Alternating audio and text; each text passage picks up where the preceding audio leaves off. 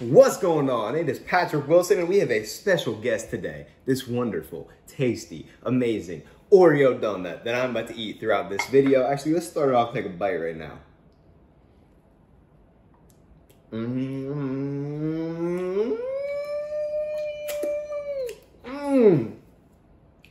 That right there.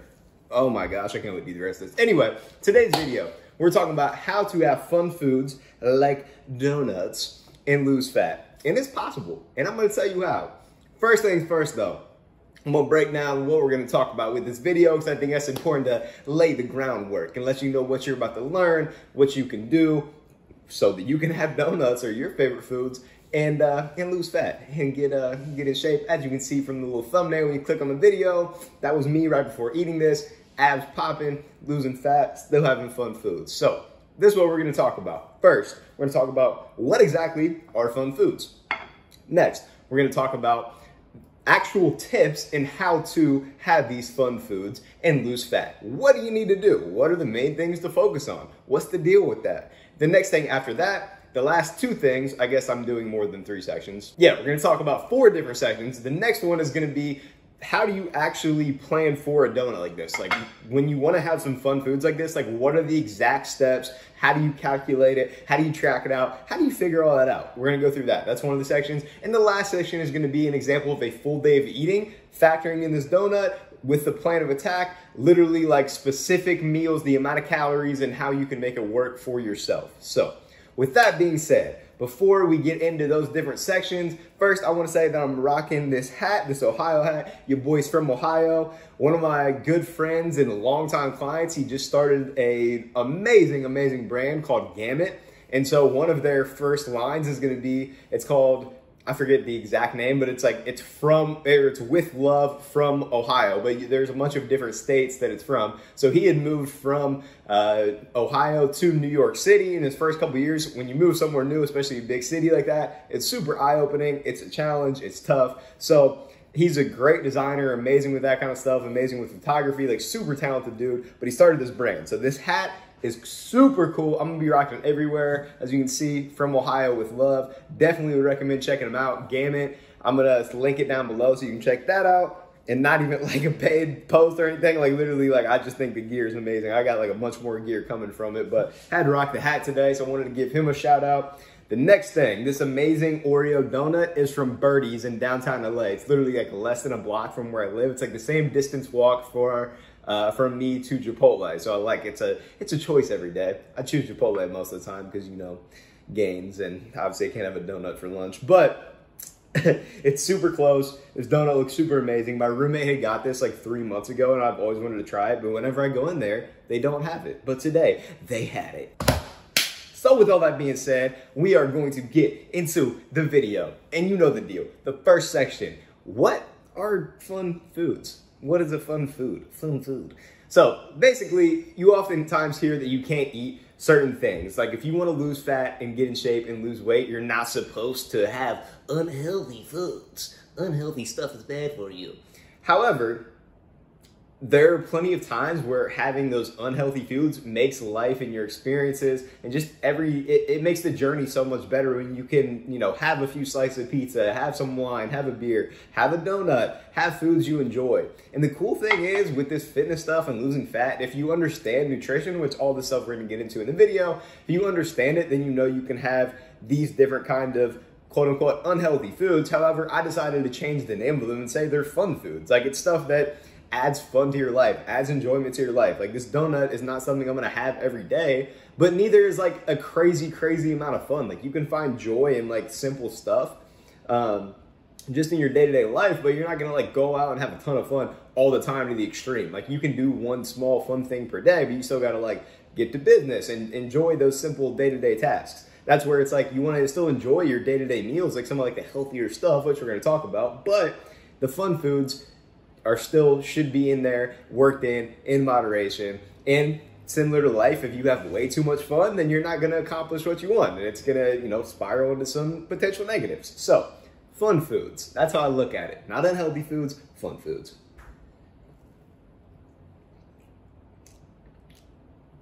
The whipped cream is popping out is just unreal. It was unreal. All right. Amazing. All right. So first section we're getting into now.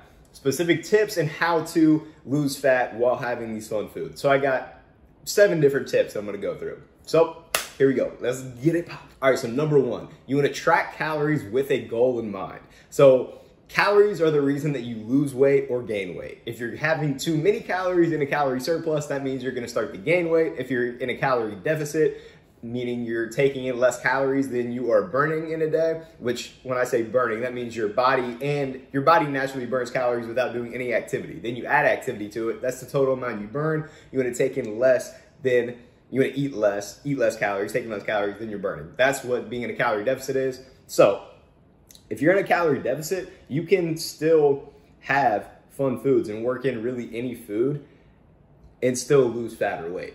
So that's the biggest thing, is that you want to have an idea of how many calories you should take in each day so that you know where you can fit in the fun foods in the mix. 2, in order to actually be full and have energy and be a living human being and alive and well and doing your thing, you need to be eating mostly quote unquote healthier foods, but these are going to be more nutrient dense, more filling, lower calorie foods. So things like veggies, things like lean protein sources like chicken or egg whites or Greek yogurt or fish, fruits, strawberries, apples, stuff like that. I have a full video called Top Foods to Eat for Fat Loss. So if you have mostly those kind of foods that I list out in that video, then if you're filling your calories with those foods, then it's going to be easier and to fit in, you know, a donut that's, you know, 300-400 calories into the mix, or, you know, have a full meal that's, you know, 600-700 calories that is going to be more quote unquote unhealthy stuff. But it's fun foods. And if you have other meals that are more nutrient dense, lower calorie filling, you're not going to be super hungry throughout the day. Your energy is still going to be high. It's the best of both worlds. 3, so when you have a goal in mind with your calories, you're going to want to plan to have the fun foods within that calorie goal for the day. So if you know you're going to have a donut like I did today, I went into the day knowing that I wanted to have this amazing donut. It's living up to the hype too.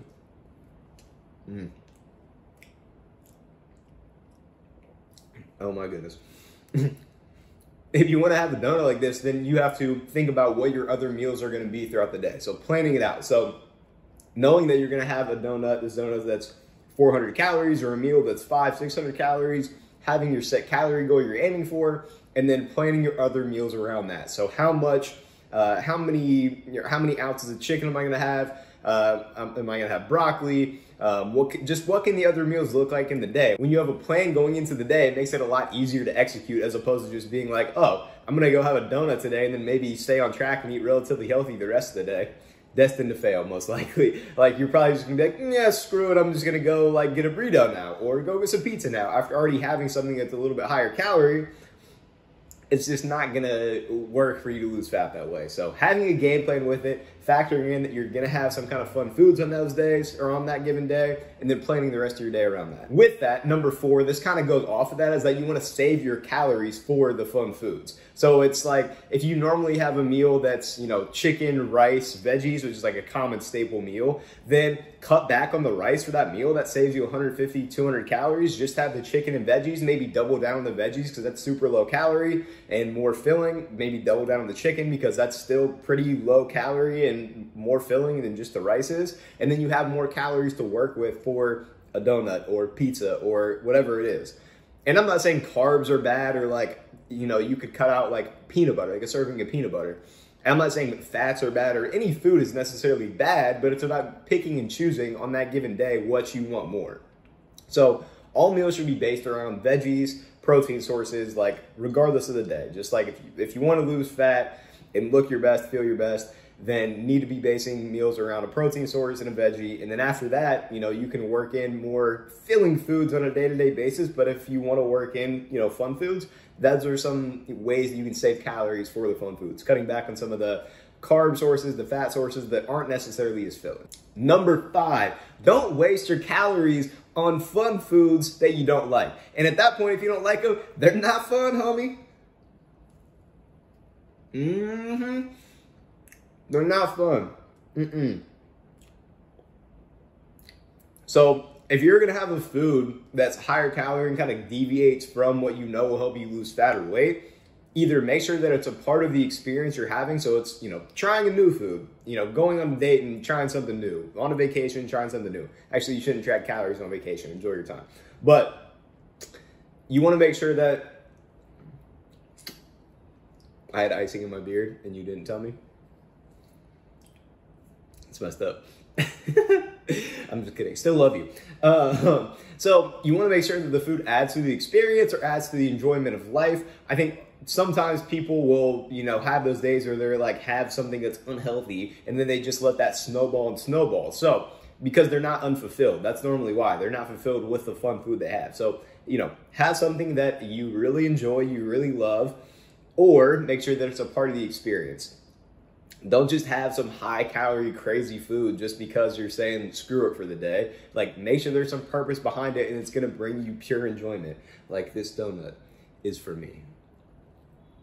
Ooh, this whipped cream is thick, boy. This thing's thick. Crazy. 6, and this is probably the most important one. Actually, 6 and 7 are the most important. Losing fat is such a mental game. That's the biggest thing with it. Like, you have to change your mental state and how you look at food and how you approach different situations. I think a lot of people normally eat until they're completely full. They're used to eating a certain way. And, you know, maybe earlier in life they didn't gain weight that way, or, you know, they did gain weight and that's just how they've operated. They stress eat, they eat when they, you know, are sad or mad, any kind of feelings, they eat to make themselves feel better. And those are all things that you need to mentally work through. You also need to know that just because, you know, you have a day where you have something that is in your mind what you've always thought of as unhealthy, that doesn't make the day just automatically bad by any means. You can still stay on track with your goals, even having a donut. Like, I think for some people, if they would have this donut right now, they'd be like, oh, it was a terrible day because I had this donut. And I'm like, dog, no, I'm still going to hit my calorie goals for the day, completely stay on track. This was like the best of both worlds day. This was the perfect day. I had something that tastes absolutely amazing, and I'm going to still be on track calorie-wise to hit my goals, and I'm going to lose fat because of that. Bro, you can't ask for anything better than that. So it's important to change your mindset with it. It's like you have the opportunity to have fun foods and still lose fat. Like, it's a game changer. Like, your life is infinitely better when you realize that it's okay to have these kind of foods and you can still make progress while doing it. But so 6 is changing your mentality with it. That's the most important thing, changing your big picture mentality. Number 7 is actually changing, you know, the day-to-day mindset and mentally preparing to stay on track in that moment and actually execute. So preparing to have these fun foods in moderation. So you're starting to change your overall big picture view of food, and, you know, that there aren't good and bad foods. It's just that you need to have more nutrient-dense food to have plenty of energy and be more full and operate your best. Excuse me. Sorry. And, you know, some of these fun food, like if you had a donut for every meal, you could have a donut for breakfast, lunch, dinner, and you could be on track calorie-wise, but you would feel horrible. So it's kind of balancing out. But when you get in the moment and you're having, you know, these fun foods and you plan it out that you're only going to have, you know, 1 donut or 2 or 3 pieces of pizza, whatever the case is, that's when you need to, beforehand, you're prepared on paper to do it. Now you need to mentally prepare, like, yo, when I'm in this moment and I'm about to eat, you know, a donut or pizza, that's all I'm going to do. Like, I'm going to be content with it. And it's something you got to keep reminding yourself and talking to yourself about. And that's how you change your habits and mentality. That's how you actually can get to the point where you're having fun foods in moderation. So that's how it's done.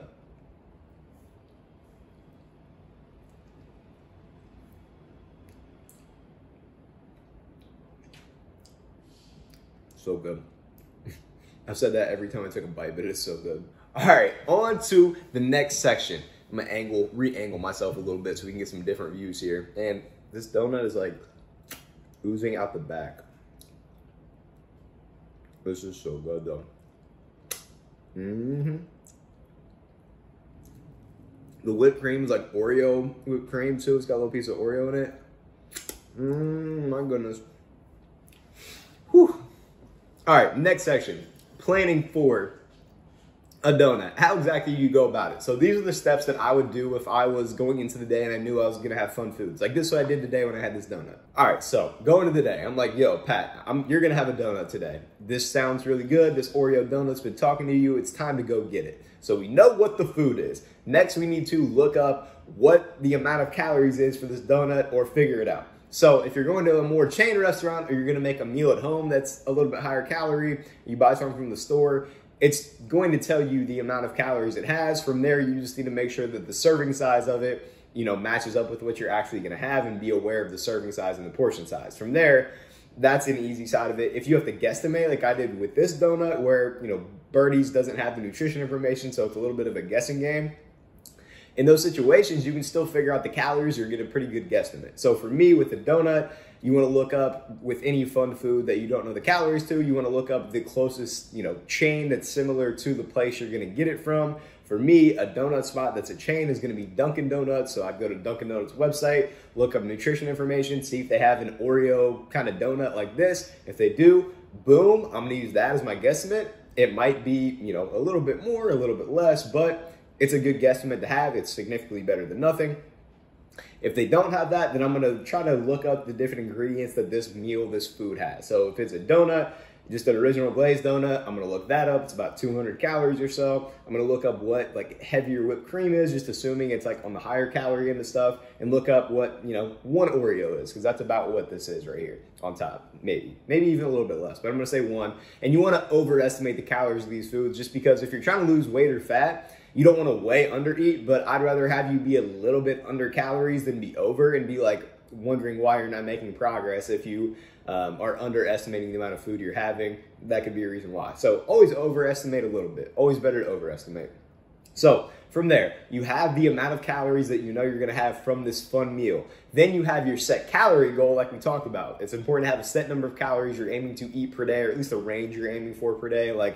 For me, my current amount right now I'm aiming for is 1,800 to 1,950 calories per day. So I know this donut is about, just based on everything I just said, about 400 to 450 calories. I subtract that from my numbers for the day.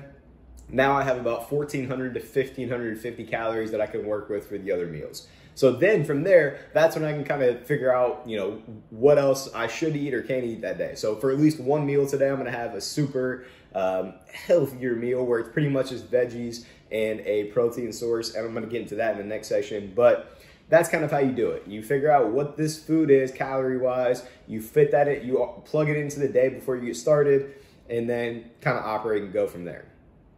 Now, say that, something popped up last second, or you just have a general idea that you're going to have some fun later in the night. That's when you just want to save calories for later in the day. That's when you want to have, your meals earlier in the day. At that point, if you don't know specifically what you're going to eat or what drinks will look like or whatever the case is, maybe you're just going to a party and it's everyone just bring a separate dish, then you're going to want to just save as many calories for later in the day as possible. And so, you want your meals earlier in the day to be pretty much just veggies and a protein source, so that it's filling meals. You're still getting nutrients there. You're still getting protein in, which is important to help you lose actual body fat. And again, just be full and have plenty of energy so that you have plenty of calories for later in the day. If you're not perfectly on track calorie-wise and maybe you go a little bit over, that's still better than just saying, screw it for the day, eating whatever earlier in the day, eating whatever later in the day, and going way overboard. So that's something to keep in mind as well. Whew. All right, I need to eat at least a third of this, or at least half of this remaining amount before I get in this last section and finish up the video. Real quick, go ahead and like the video, subscribe to my channel. I would greatly appreciate you. Also, let me know if you want me to do more eating while I'm recording videos. I know some people be liking those ASMR type of videos. I don't know if that's you or not. I don't know what you're into, but I have no problem eating while I'm talking. I won't be rude about it though. I'm not about to be taking a bite right now and be like, you know what I'm saying? All right, time to eat a couple bites. It's so good, man. It is so tasty. Man, woman, whatever you identify with, this is very, very tasty. I love you. All right, last section. Sorry if that might have been rude. I might have had some donut come out of my mouth. But last section. So this is what my full day of eating looked like with this donut, and just so you can kind of get an idea of what kind of foods and meals you should have while you're, if you're going to have something like this on a given day. So again, this donut is about 450 calories. So first meal of the day today, I just had a protein shake, so that's about 125 calories, 25 grams of protein. Hair's getting everywhere. And then I had like a smaller apple. It's about 80 calories, so decently filling, kind of just like a quick little snack. Had a lot of water, drank coffee, which coffee is like a nice, any caffeine is kind of like a nice appetite suppressant. So drank a lot of water, coffee, protein shake. Didn't eat like a first like big meal until about 12:30 or 1. And with that meal, I had a slice of cucumber, and then I had a salad, but it was like a giant salad with, I've been eating a lot of these like veggie crumble type of things. It's like a meat replacement type of thing. Not that I'm vegan, vegetarian, or whatever, but I just like the way they taste a lot, and they are really, really lower calorie and higher protein. So it was about 300 calories for that, the portion I had on top of the salad, but it was like 55 grams of protein, so like a good amount of protein with it. So super, super tasty. You could have chicken with that. You could have chicken with veggies. You could have super lean, like 99% lean ground turkey. You could have any kind of fish, anything like that, along with some veggies. That's a meal that you could have for earlier in the day, knowing that you're gonna have this. So then after I had my lunch, after I had that, then I wanted to have my donut, which is what I'm eating now. Just had that meal a little bit ago. Now I'm finishing up this donut. So from there, then you still have a good amount of calories left over in the day. You can still have filling foods, and still, you know, you could even work in something that's not like the most absolutely healthy, just like broccoli and chicken for like your next meal, like a later dinner meal type of thing. So for me, the rest of the day, I'm gonna definitely go get Chipotle, because Chipotle is like just my go-to. I know the calories of it. So if you have a go-to meal, you know, that you can rock with, that's filling, high protein, has some veggies, pretty low calorie, you could go something like that. So I'm gonna go get Chipotle. The bowl I normally gets about 600 calories, so I'm gonna go rock with that. So still another good, tasty meal that, you know, fits within my goals. I'm not like completely having this donut and I can't eat any other food. Granted, some people's calorie goals are a little bit different. You maybe have to be a little bit more strict. And at the same token, some people might not want to eat this whole donut. Like some people might just want to eat half of it. And if you're content with half, then that's also fine. It cuts the calories in half. So something to keep in mind there. So from there, with all those meals, you know, Chipotle, the meal earlier, the apple, the donut, that kind of stuff, I'm at about, I'll be at about 1450 calories at that point. So then, you know, I have 350 calories, 500 calories to work with from there. So at night, if I am hungry, which I still need to get in, you know, some protein, I'm either gonna do like a double scoop of protein, like a double protein shake, just because I'm just busy working and I don't know if I want to make like another full meal. So either gonna do that, or I might just make another quick little salad, because it is easy and tasty, and it's just like dumping some of these like veggie crumbles in a pan, put it on top of a salad, boom, bada bing, that is it. I can also, if I'm getting a little snacky, I might have another apple or two, or another cucumber. That's like pretty much no calories. So that is kind of how you do it. You have, you know, meals, you at least have one meal in the day if you're gonna have a fun food that is like more strict and a little bit more on your game. And then it makes it easier to, you know, still get another meal in the day that's not like uber crazy strict, and having a, you know, tasty, amazing food like this. So that's how it's done. That's the process of it. I hope you learned a lot. I hope now you are more prepared to have fun foods and your favorite stuff like donuts. And lose fat. I thoroughly enjoy you and appreciate you. Thank you for watching. I'm sorry if I have icing on my beard. Please like the video, subscribe. Go to my Instagram @GainsByPat. Go to my TikTok @GainsByPat. Leave a comment telling me you watched the video, or just send a message. I will be greatly, greatly happy and appreciate you and love you. And until next time, looking forward to talking soon. Much love. Peace.